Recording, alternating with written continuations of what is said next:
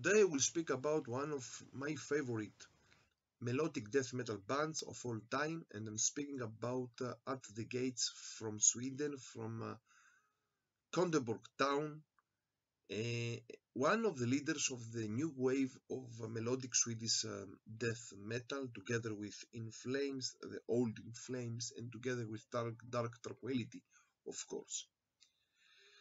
First of all, I have to say that this band came out from the ashes of another band from Sweden by the name Grotesque, one of the first black death metal bands of this time. Inside Grotesque, they did make a real studio album. This is a compilation of some of their demos and the EPs of them in the Embrace of Evil. Here we had some special members. For of course the guitarist Alf Svensson. He was also in the first two At the Gates albums. The brothers Jorlen, of course, Jonas and Anders. But also here we had also the drummer of the one-man's band, black metal band Arcanum. And also here we have also Necrolord. Necrolord is an artist by the name Christian Walheim, if I prefer well his name. Is a very well-known artist that he made many cover arts of many death and black metal bands like Dissection, Emperor, and etc. But from here, from Grotesque, came out of their asses the band At the Gates that they made the band, the brothers Brodzel, Jonas and Anders, Jonas in the bass, Anders in the guitars, together with the drummer Adrian Erlandsson, together with the guitarist Alf Sverson, and together with the singer Thomas Lindberg. They made the band in 1990, in the beginning of the 90s. Of course, the band continued until their fourth album, Slaughter of the Soul. This was also the peak of their career. And afterwards, 1 year after the most successful album of them, they disbanded. Something that many people they didn't understand. So in 1996, the band disbanded. Of course, the brothers Bjorn, they made the twin brothers, if I'm not sure, they made another special famous band, the thrash metal band, The Haunted. Thomas Lindberg, the singer of At the Gates, he was afterwards in other bands like The Crown, Lock Up, Night Raids. And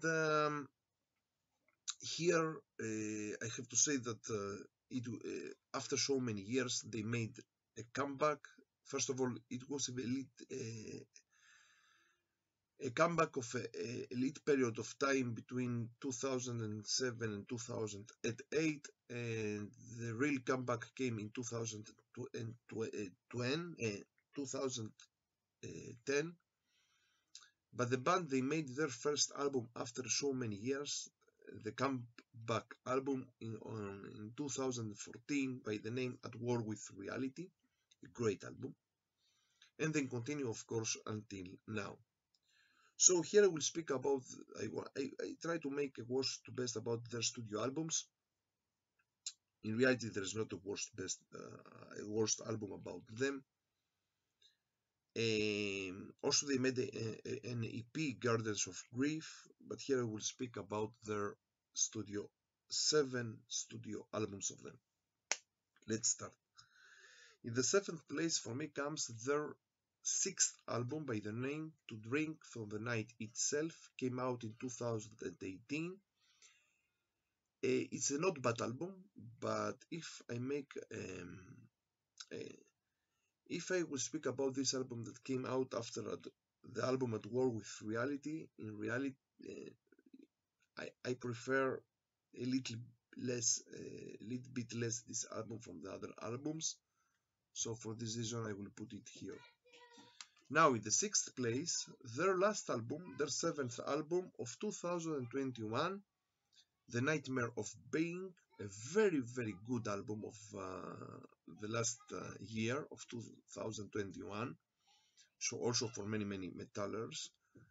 It's a little bit more melodic, but I prefer it more than To Drink from the Night itself.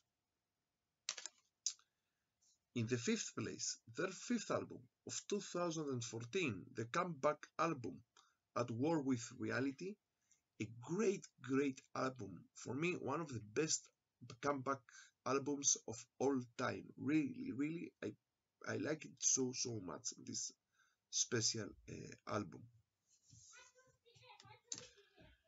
In the fourth place, their second album of 1993, With Fear I Kiss the Burning Darkness, and also this was also the last album with Alf Svensson in the guitars. For many people, the first two albums of At the Gates are the more aggressive or the more extreme of them, and also a very special good album. In the third place, their mini third album, Terminal Spirit Disease of 1994, and for many people also here they became a little bit more melodic. And this album is the album that prepare us for the next album, Slaughter of the Soul, 1 year afterwards. So in the second place, and here maybe many people will not agree with me, in the second place, their fourth album of 1995, Slaughter of the Soul, one of the best melodic death metal albums of all time. They became so famous, especially after this album, and many people didn't understand that 1 year after that they disbanded. But in any case, I like it, but not so like the next place. So in the first place, their first debut album, The Red in the Sky Is Ours. For me, this is of 1992, the best and the best album for me, my favorite album of them. So special album. The vocals are a little bit more blackish in this album. Also, they have the sound of violin inside these songs.